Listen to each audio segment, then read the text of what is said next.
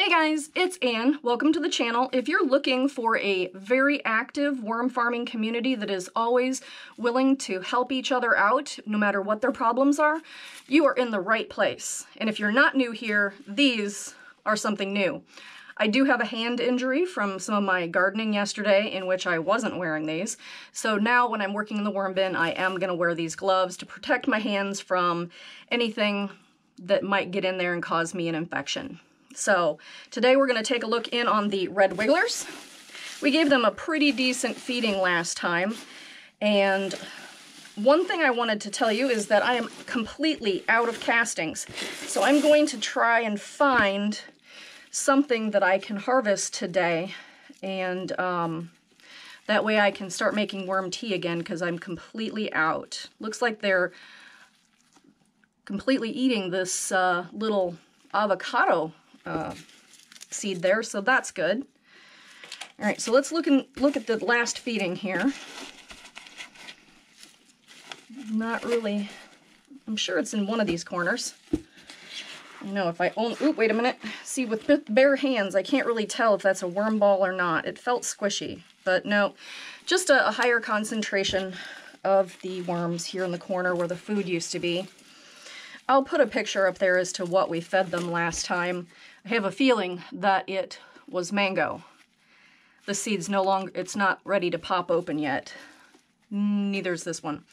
So we'll put that back and they can keep working on it. Let's look at the other side here. The top is really dry, but that keeps the bottom from evaporating.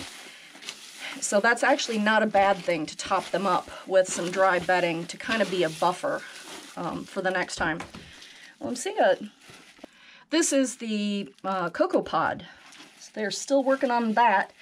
That happened right around Christmas time last year when I put that in. So we can definitely call cocoa pods a super long food. Okay. Looks like we're getting some roots on this one. Ooh. All right, well, we'll put it back and let it keep going. I did get a couple already this year. I don't need to start a plantation in zone 5 of avocados. All right, so nothing super exciting on the top layer. Let's go down to the next layer down. Okay, here we are on the second layer down, and I think this is probably going to be the prime candidate for me to find some castings to harvest. So let me just start scooping here and see what I have. These look like I can harvest some of these.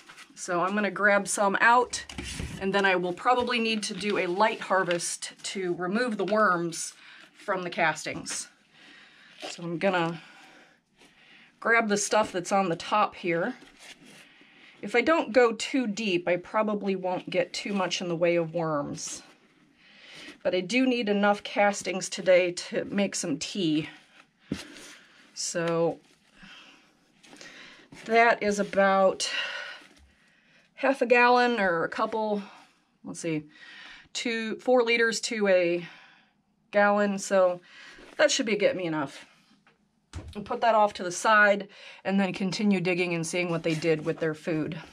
Here's the risers, and some people are asking how long they are, and they're a couple inches long.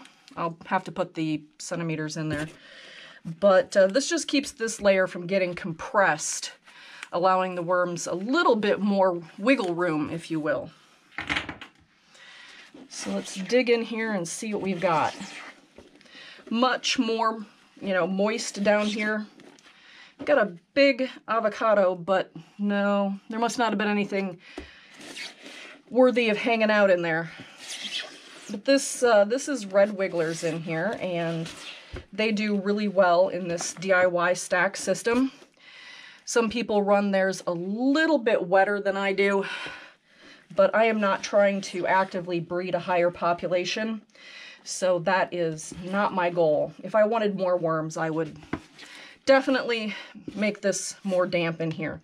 This appears to be where we fed last time. I see the new bedding I added. Let's see what we've got left in the way of food. I think it's been about 3 weeks. So we've got some avocado shells that are, or pits that are already turning into paste. That's pretty remarkable. That's pretty fast.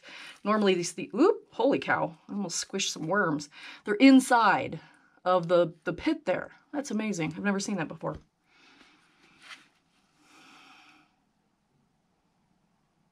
Okay, so let's look under here and see if there's any other food left.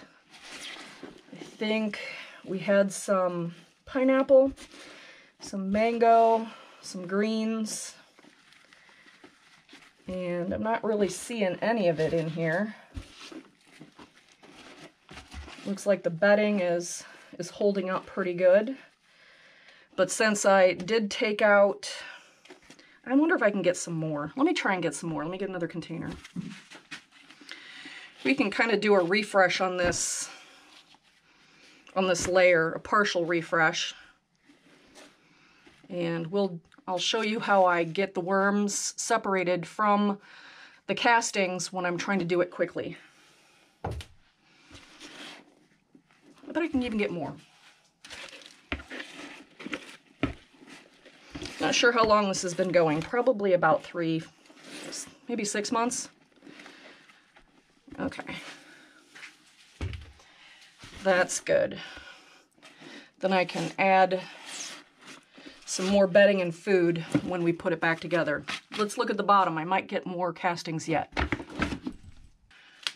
All right, I'll get the little risers out and then kind of go through here and see if there's anything that I can harvest. I am seeing a lot of cocoons down here. So it looks like this layer I'm seeing, it's much, much wetter. I'm seeing a lot of springtails down here, but I'm also seeing a ton of cocoons. So these guys are very happy down here. There's the other riser. Okay, I don't think the moisture is so wet that I need to add more cardboard to this. I think this is safe to just leave as it is. So I'll put these little risers back in here and we will reassemble. And that second layer is definitely going to need some new bedding and some more food. So let me put that back together. Okay, here we are back at the second layer. I'm going to mound up what was left over, and then we're going to start a whole new area over here. So this is some of my prepared bedding that I make with the shredded cardboard and paper and coconut coir. And then usually in the water, I will add some liquid kelp or liquid seaweed. And that will help get this a little bit more nutrients in there for the microbes to start working on it. So now that they've got some new bedding over here, let's get them some good food. Okay. These reusable bags, I do have those in my Amazon store. There's a link below. So they've got 2 bananas and a vinegar SCOBY. We'll see how that goes. That's a little bit of an experimental food for me. And let's see what's in here. Mangoes and banana peels. So that's a pretty good feeding for this side here. Okay, now let me go get the top layer. All right, here we are back at the top layer, and you know, this is getting a little bit dry. I think I am gonna try and I took the top bedding off of this so that I could add it in the water from my prepared bedding, so that when I feed these guys, I'm also going to be adding, you know, some new wet bedding. It's not exactly prepared bedding, but it does have the same stuff in it. So it was prepared bedding once upon a time. So let's get that. Okay, it's not completely wet, but it has absorbed quite a bit of that water. So let's get these guys some more food and some of their favorites. Okay, so these guys are gonna get some melon. This has been frozen. Put your comments below. Even though you feed frozen food, have you ever noticed that the seeds still germinate even though you froze things? I have been getting so many volunteer tomatoes in my garden this year, and I know all of the tomatoes that I put in my worm bins were all frozen, and yet I'm getting all kinds of volunteers. Put that in the comments below. You know, do you have the same problem with volunteer vegetables, like maybe pumpkin or tomatoes? Because I am just seeing a lot of it this year. Then I'm going to cover this back up with the old stuff.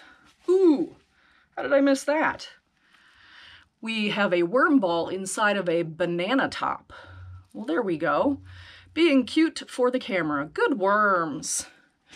I'm going to put you back under there so everything's good for you guys.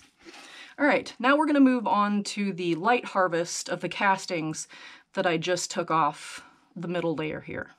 Okay, here we are with the light harvest. And the way that works is there's a super bright shop light above me. And then I will let the worms dive down, and then I take the top off here, give them a little bit longer to dig down deeper, and then very slowly over time I will get basically pure castings. If there's any worms in there from when I get done making the worm tea, they'll just go in the garden and go live their best life. So hang on and I will show you what I'm doing here. But the worms that kind of get taken off of here, they'll go back into the bin with the rest of the red wigglers. As will any, you know, big food chunks that I find.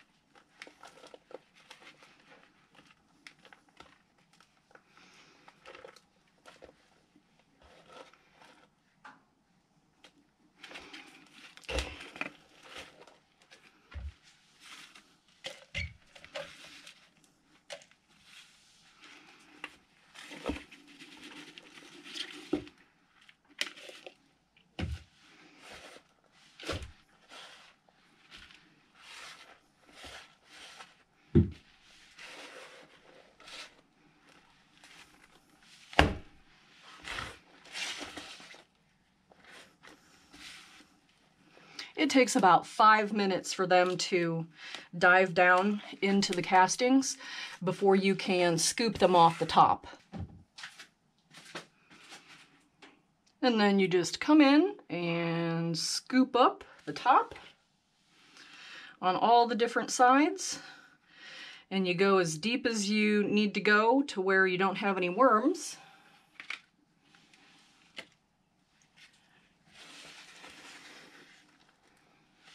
Or not very many worms.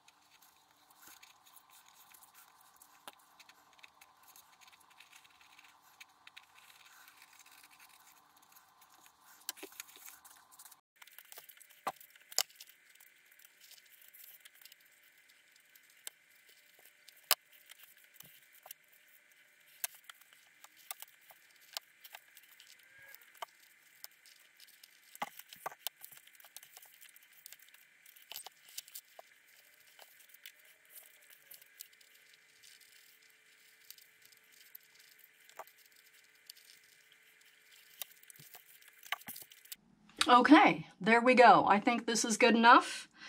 Now let's scoop this up, and then you can see that this is a full-on worm ball. Probably half a pound, maybe a little bit more. And I'm going to put these right back in the red wiggler bin. And I'll keep going on these guys because these guys were a little late to the game. But that is how you separate worms from castings in a hurry. I know a lot of people that sell worms for a living do it this way. Just to give you an idea, I've been working on this for about 45 minutes to an hour to extract my castings. And I got probably about 1.5 gallons of castings, which is about, I don't know, 4 liters.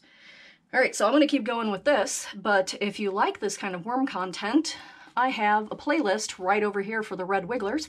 And if you've already seen that, YouTube thinks you're gonna like that. All right, guys, thanks for hanging out with me and my worms, and everybody have a good day.